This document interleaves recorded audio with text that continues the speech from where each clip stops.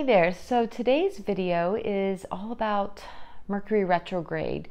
This Mercury retrograde is taking place August 23rd, which coincides with the beginning of Virgo season, which I personally find pretty interesting, being a Virgo myself and a Virgo rising, and the ruling planet for Virgo happens to be Mercury. So it should be a pretty interesting time. I'm going to let you know my take on it and my crystal recommendations for this. So again, it's August 23rd through September 15th is the Mercury retrograde. So whenever a planet goes retrograde, it really is a time to review and to reflect. What that means is the planet appears to be going in reverse. So Mercury rules our mind and our communication, electronics, and travel. So that is slowing down, meaning we might have some communication mishaps. We may have some travel mishaps.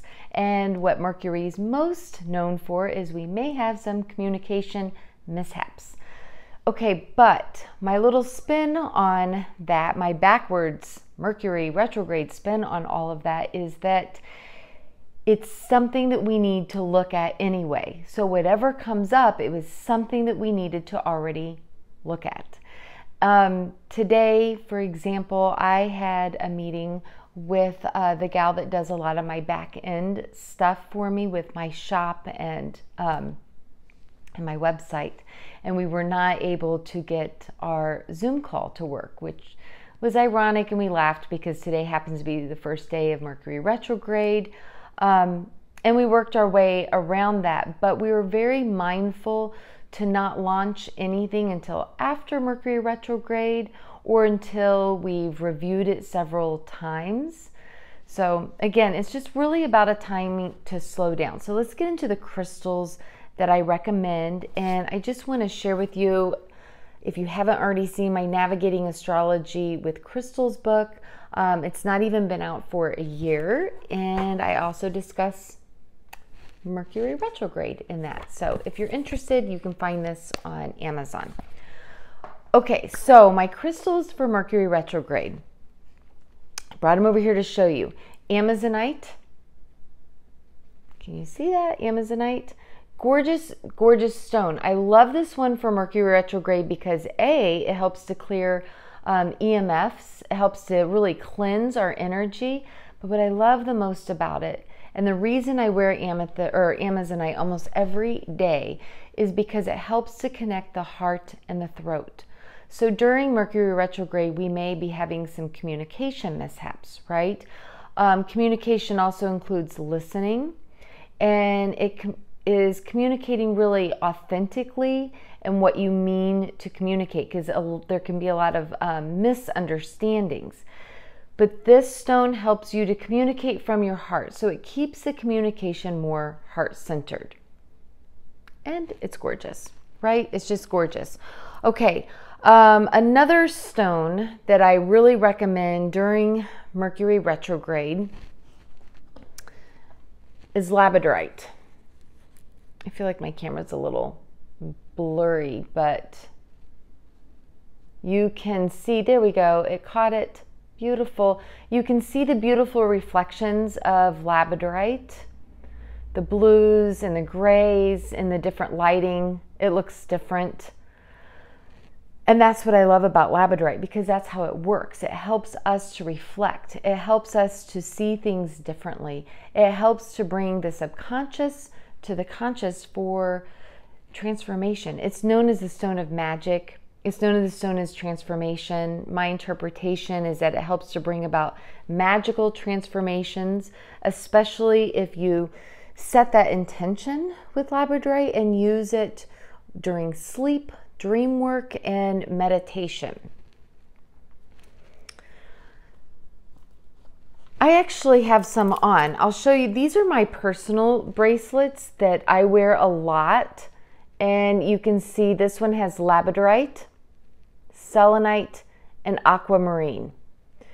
The reason I also recommend selenite, which I don't think I brought any over to show you except for on my bracelet, so I'll just show you on this one.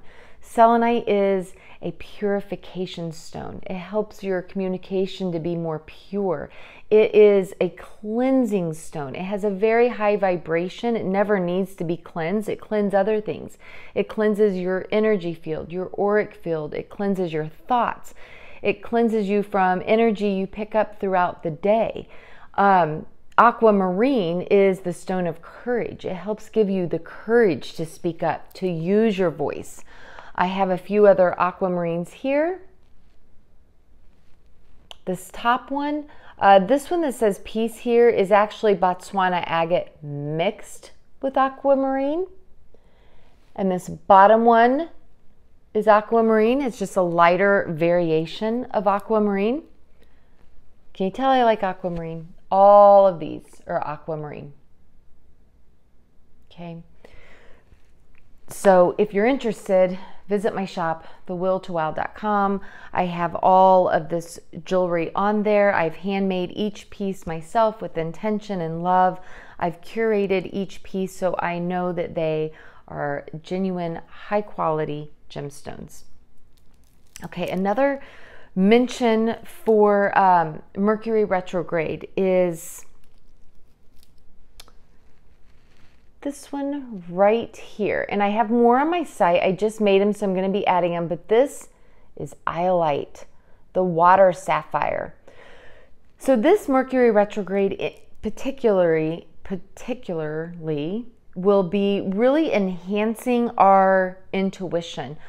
Specifically, I would really pay attention to your dream work, and I would journal during this time, because a lot might come up. You might revisit a lot that needs some work or some healing, and you're going to be tuning into spirit and your intuition a lot more intensely, because this Mercury retrograde happens to be in Virgo, which is, you know, already our mind is going to be extra stimulated during this time. Iolite is known as the water sapphire. It works our third eye. If you want genuine sapphire, I have one of those, but this is an absolutely excellent stone to really stimulate that mind. It is known as the stone of wisdom, and it is the birthstone for Virgos, or those born in September, and it's absolutely gorgeous, the quality of it. So really, this Mercury retrograde, some takeaway tips is to carve out some time to sit and meditate, to quiet your mind. And I personally, being a Virgo and a Virgo rising, have found quieting the chatter in my mind is a challenge. It is a daily practice. I never know what that's going to look like for me. I've even gotten so distracted that I've not realized till later that I just got up and left in the middle of a meditation because a thought came to my mind. So I get it, but I've also really seen the benefits of it. So slowing down during Mercury retrograde, just slow down a little bit and carve out some time to either meditate, do some breath work, or some mantra work. Any of those will be meditative for your mind, and it'll help your mind to slow down and to journal. We're in the earth sign of Virgo. You know, we just left Leo season, which is big and bold and courageous. And we're going within, we're reviewing, we're thinking, we're planning, we're taking on matters of our health, and we're getting really organized. We're highly intuitive. Virgos are the natural mothers and healers of the zodiac season. So it's really important to ground, slow down, go outside, barefoot in the grass, just some of these little activities, possibly juice, do your smoothies, and of course, play and wear with your crystals. Okay, so namaste. Thank you for joining me, and I hope that you found this information helpful.